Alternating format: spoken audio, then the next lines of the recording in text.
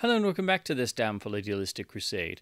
In this video, I wanted to do a brief book review of the two collections of Norvell Page early Western stories from Western pulp magazines.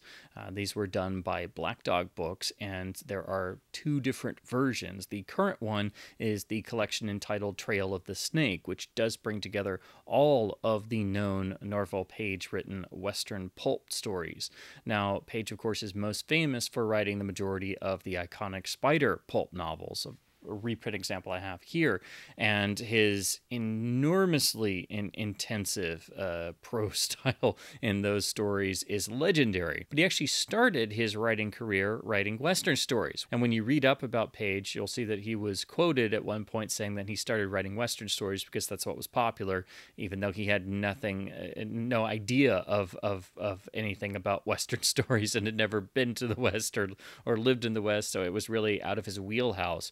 And so this is really an example of seeing a writer find their craft, essentially, and it's fascinating in that sense. But they're also fun Western stories meant for the audience who are reading and devouring Western pulp magazines. And of course, being Norvell Page, they're filled with action. So you can make the sort of connection in certain ways that this is obviously the same writer as The Spider starting out, but in a completely different genre. The other thing to note is that at least two of the stories were not for a Western magazine, they were for a spicy Western magazine. And that, of course, is in reference to the genre pulp magazines that had more of the emphasis on adult themes, particularly sex. That's why they were spicy. But of course, reading these stories now, there's not really anything that would even compare to just the most basic adult materials of today.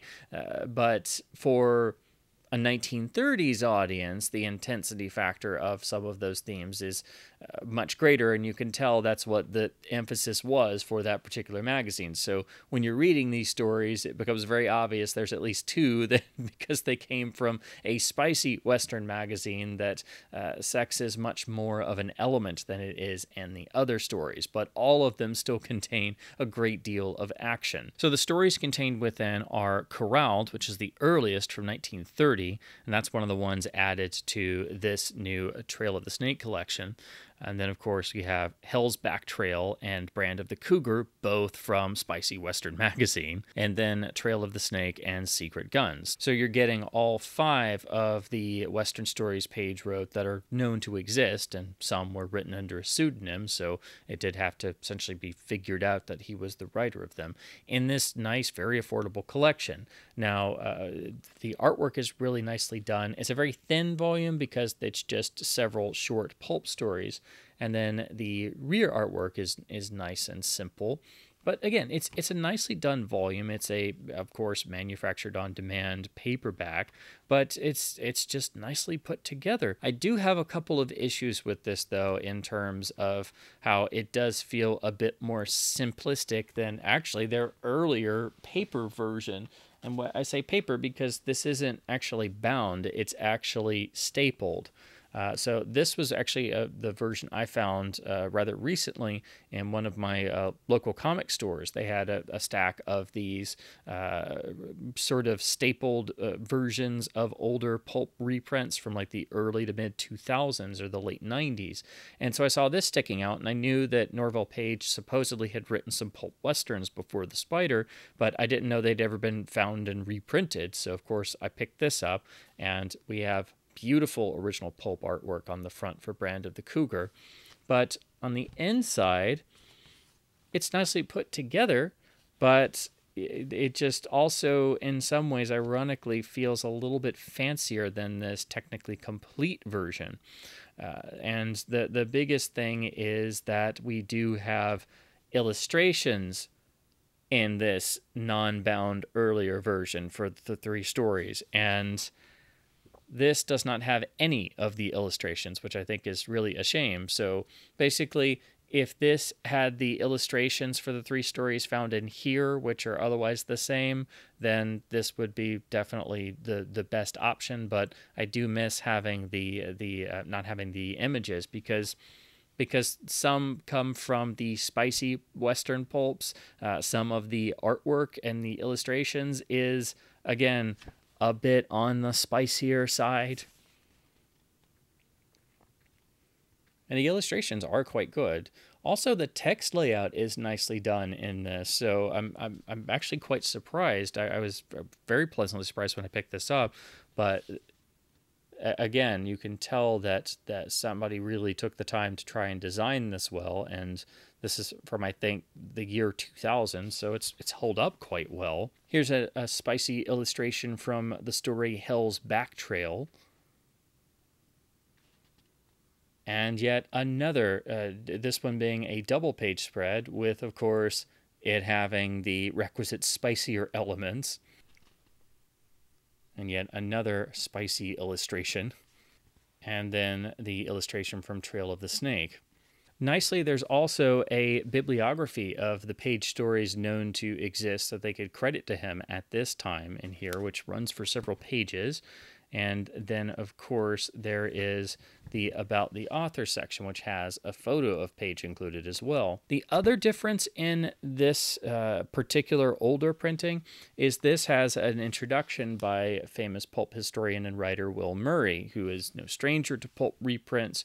But, of course, you know, when you have one of the great historians writing the introduction, it's of course extremely detailed. It's, you know, it's about 2 or 3 pages long, but that is also not in the new collection. We have a new introduction, which is good, but it doesn't go into the quite the same level of detail, and it's only 2 pages long. So essentially you get all of the stories here, but without the nice couple of illustrations from this older volume, and you also don't get the Will Murray introduction from this older volume, but this older volume doesn't have the additional 2 stories that were added to this collection. We still get the same About the Author articles, so that's nicely included as well. So I still think this is a great value and something that I think will be enticing to any fans of Norvell Page or any fans of the Spider, or someone just looking for some fun action-packed Western pulp stories, and you can get this for just really a couple dollars. It's sold by Black Dog Books through Amazon.com and is very, very inexpensive. It does dip below $10 at times, so you can usually get it for a couple bucks, or you can get it for an even cheaper ebook version. But again, it's a nicely done volume. I just wish it had the illustrations and introduction and bibliography from the earlier versions. So I'm actually glad that I have both, because at first I had this, and then I found out there was this more modern one that had more stories, and I'm like, well, why did I buy this? And then I noticed that this did not have the basically the extras that this version does, so I'll definitely be keeping both. So overall, I just found these really fascinating to read. I've only read select Western stories over my lifetime. It's not been an area of fiction I've delved much into, but now I really want to, now that I've read a number of Western stories and Western pulp stories. But I just found this really fascinating because I've been getting more and more into Page's Spider novels and being fascinated with his approach to that character and the sheer intensity of his action storytelling.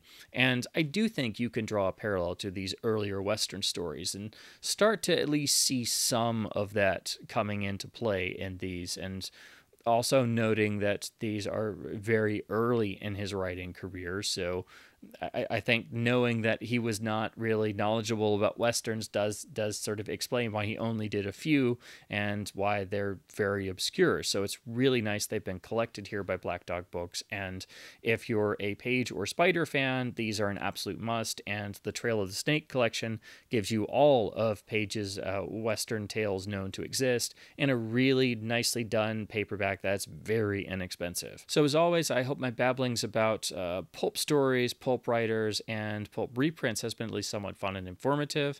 As always, please do keep supporting both independent bookstores and independent publishers wherever possible by buying directly from them where you can. And as always, keep reading print books, and thank you ever so much for watching.